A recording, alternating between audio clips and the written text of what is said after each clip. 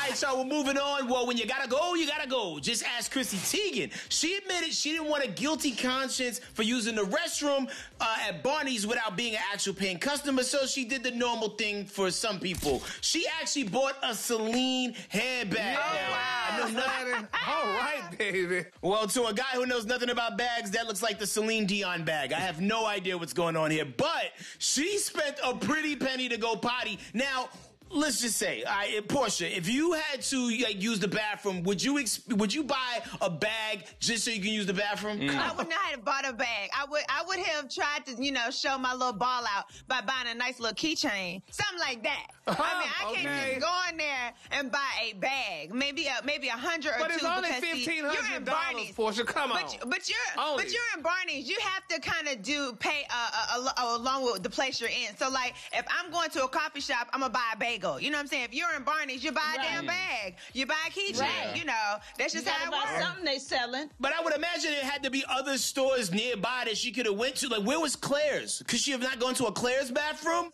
Claire's probably don't even have a bathroom. She gonna go in Claire's to pee and come out with her ears pierced. Or get some earring back. I had to do Dimple it. piercing.